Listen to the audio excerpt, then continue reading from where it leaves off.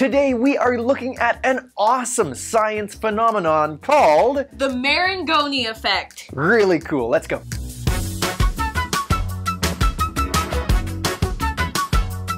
The Marangoni effect is so cool, and it makes water look like it's a living thing.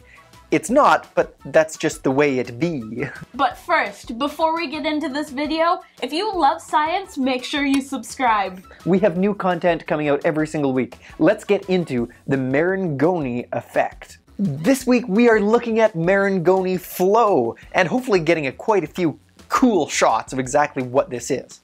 Next week, we'll be looking into droplet decomposition. Before we go into our studio to show you some of these effects, let's define some terms. The Marangoni effect is the transfer of mass along an interface between two fluids due to a difference of surface tension. Essentially what that means in layman's term is if you have two different fluids, each with a different surface tension, say water, which has a fairly high surface tension, versus isopropyl alcohol, which has a low surface tension, there will be a flow from the low surface tension to the high surface tension. We're going to show you the most basic form of Marangoni flow. And it's easy enough that you can do yourself at home.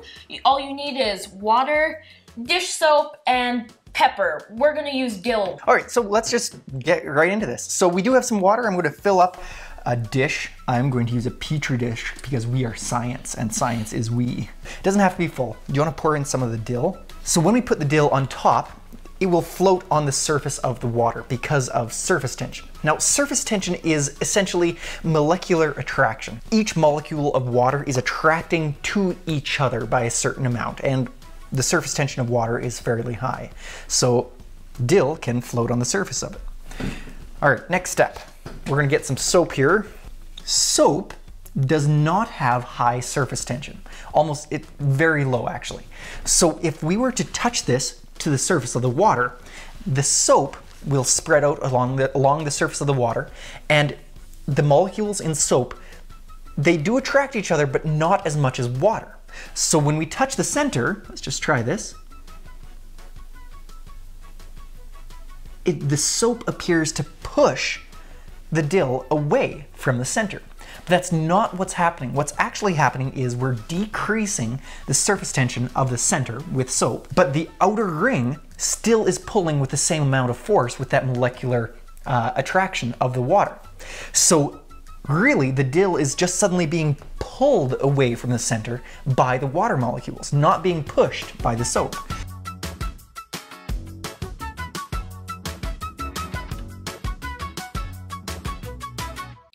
I am super excited about this next one because we are mixing the Marangoni effect with a couple of other phenomena, like we're going to show you what happens when we break down the bonds in milk.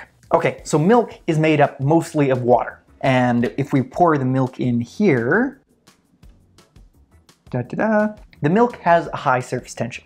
Let's drop in some food coloring.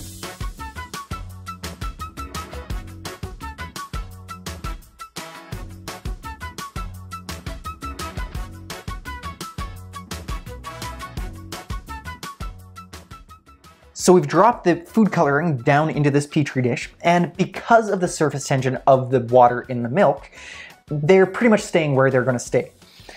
Now, this is where it gets cool. We're going to drop a single drop of soap into the center of the petri dish. I'll show you what happens and we'll explain it after. So it pushes them away, and then it starts mixing it.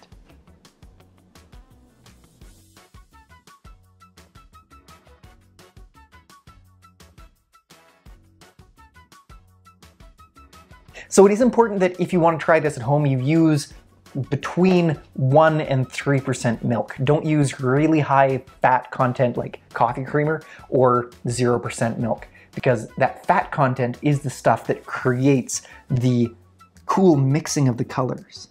Let's look at this again, except for this time I'll zoom in, we'll get a nice close-up and some cool shots like that, and I will explain to you exactly what's going on. we have drops of food coloring here in the milk, and when we put in a drop of soap, there, do you see that? That was the Marangoni effect that pushed the food coloring away from the center. But now we get into some fascinating chemistry here. So water is a polar molecule and fat is a nonpolar, so they can't really mix. And the fat in milk is held in place by very weak chemical bonds. Soap, on the other hand, has properties of both polar and nonpolar molecules. So the nonpolar parts of the soap molecule are bonding with the fat that's within the milk. And the polar side of the soap molecule is bonding with the water. So we're literally allowing the fat in the milk to be bonded with the water in the milk itself due to the soap. And what's happening is the soap is just bending all over itself to bond with the fat that's in the milk and causing it to twist and roil and bend all over the place, trying to bond with itself. And the molecules of food coloring is just along for the ride, which allows us to see this beautiful explosion of colors. We have one more experiment to show you on the Marangoni effect. Yes, and for this, if you want to follow along at home, is you just need a piece of glass, some isopropyl alcohol, and some water. I couldn't find a piece of glass, so I took out a pane from one of my windows. I have a terrible habit of destroying things in my house for the sake of science. Science, yeah! So what we do now, we have some distilled water, and I'm just going to put a drop on this glass. And it doesn't have to be a big, whoop. It can be a big drop. All right, and we have isopropyl alcohol in a bowl with a dropper. And if we put a drop of isopropyl alcohol beside the drop of water, it will actually, the water will jump over itself to get away from the isopropyl alcohol. And I'll show you, and then I'll explain exactly why. So, if we drop it there, look at that, eh? So as soon as it touches, the water is actually moving across the pane of glass, fleeing the isopropyl alcohol and jumping over itself to get away. That's so cool. Okay, so the reason why the water is running away from the isopropyl alcohol is because the water has a higher surface tension. And because when the isopropyl alcohol begins to mix with the water, it creates this layer that has a lower surface tension than the rest of that little bubble of water. And because there's higher attraction, molecular attraction behind that joint than before, all of the water will want to be pulled away from that mixture of the two liquids. It's still going, it's still running away. And eventually they will mix completely, and then there will be the same surface tension throughout the entire water droplet. That's so cool. What are some of the applications of the Marangoni effect? Well, not very many, unfortunately. It's something that you always have to keep in the back of your mind if you're an advanced engineer using some, I don't know what type of engineer would use the Marangoni effect, but it does mess certain things up. It is used minorly in cloud seeding, so if you want some rain, you can seed some clouds using the Marangoni effect somehow. I don't know, because I haven't studied that much. Anyways, thanks for watching. This is Destructive Creativity. If you like this, make sure you subscribe and leave us a like, because it really helps our channel out. I'm Jonathan. And I'm Eliana. See you next time. Bye. This week, we are looking at... What is this? What? Cut. Maringa or Bernard